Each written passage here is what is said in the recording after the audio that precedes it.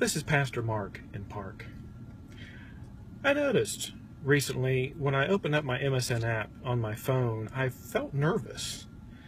The news hadn't been very good. And the particular day that I'm thinking of, the news wasn't good.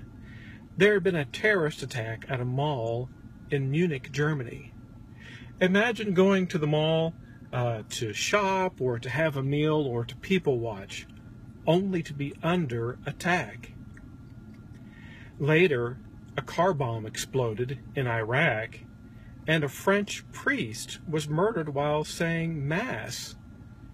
I thought to myself, how much longer is this stuff going to go on?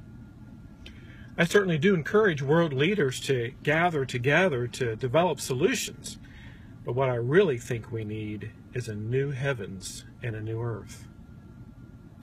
I think about this whenever we pray the Lord's Prayer, Thy kingdom come. We are praying for a new heavens and a new earth under the rule of Jesus.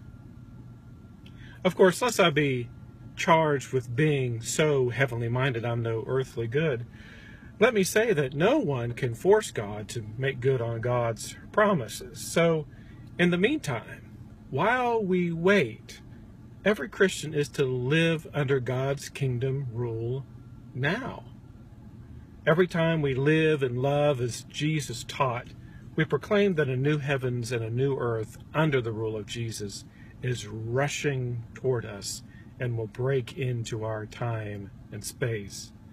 Every time we live and love as Jesus taught, we reveal that God's kingdom, in a sense, really is present on earth as it is in heaven.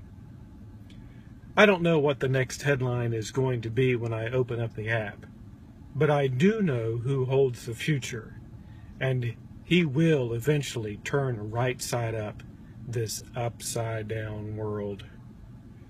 Until next time, this has been Pastor Mark in Park saying, keep on loving as Jesus taught.